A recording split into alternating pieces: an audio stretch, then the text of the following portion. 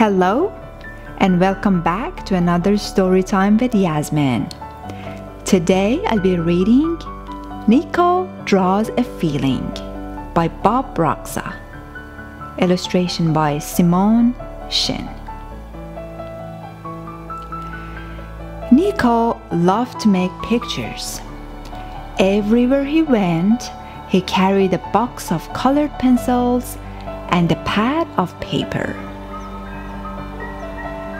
Because everywhere he looked, he saw something that inspired him. It might be a mother bird building her nest, or the low autumn sun peeking out from behind a cloud, or the ice cream truck ring-a-linging down the street. When Niko was inspired, it felt like a window opening in his brain. So that's what inspiration means.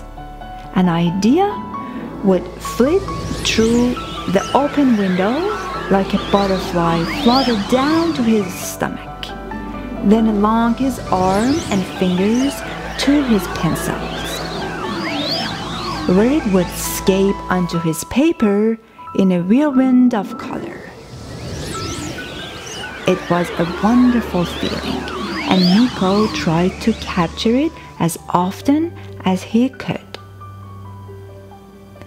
Sometimes he showed his pictures to his friends. "What is it?" one of them would ask. "It's the ring-a-linging of the ice cream truck," Niko would answer. "It doesn't look like the ice cream truck," someone else would say. "It's not the ice cream truck," Niko would explain. "It's the ring-a-linging." "Where's the bell?" "It's not the bell. It's the ring-a-ling." "I don't get it." Sometimes he showed his pictures to his parents. "What is it?" his mom would ask. "It is the warmth of the sun on my face," Niko would answer. "I don't see the sun," his dad would say. "It's not the sun, it's the worm." "Where's your face?" "It's not my face, it's the worm." "Oh." Once he showed a picture to his teacher, Miss Reed. "What is it?" Miss Reed asked. "It's the hard work of a mother robin building her nest," Niko answered. "Where's the robin?" "It's not a robin, it's the hard work." "So this is the nest?" "It's not the nest, it's her hard work." "I see." But Miss Reed didn't see. None of them did. One night, Niko sat on his bed thinking about all the pictures taped to his walls. Then he looked at himself in the mirror.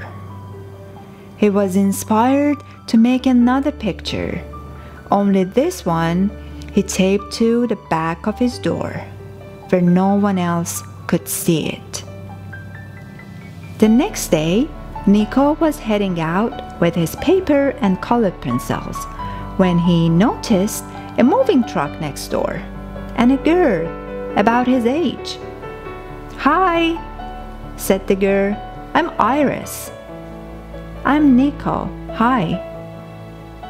"What are you doing with that stuff?" "This? Nothing." "Are you going to draw?" "Well, yeah, I like to make pictures." "Can I see them?" "I don't know," he said. "You might not like them, but I might," Iris answered. Niko decided it would be rude to say no, so he invited Iris over. When they got to his room, Niko waited for her questions, but she just looked and looked. Finally, after looking at every pictures in the room, Iris discovered the one behind the door. "Wow, said Iris. What? Said Niko. You must have been sad when you made this picture. How did you know? Iris thought, it looks like how I feel, sad because I had to move. Suddenly, Niko felt a window opening in his brain. Oh, he's inspired again. Can I make a picture of you? Asked Niko. For me? Sure, said Iris. Like a butterfly, an idea flitted through an open window, fluttered down to his stomach, then along his arm and fingers to his colored pencils. When it escaped onto his paper in whirlwind of color. When he was finished, he handed the picture to Iris. This time, Niko asked the question, "What is it?" Iris looked at the picture for a long time without saying a word. At last, she looked up at Niko. "I'm not sure exactly, but it makes me feel like I made a new friend." Niko stared at Iris. "You can see that?" "I can feel it," Iris replied. "Like a butterfly landing on my finger." "A butterfly?" asked Niko. "I know, it sounds weird." Niko smiled. "Not to me." The end. That was a beautiful story, wasn't it? So, do you also like to draw or paint or creating any sort of art? There is always more to creating art, any sort of art, than just merely drawing or making things. We all have feelings, and feelings also can inspire us. We can express ourselves, we can show our friends and family how we feel about different things. What's the color of joy? What is the color of dancing? What is the color of rain? How would you paint the feeling, the joy that you experience after or while you're eating a chocolate ice cream?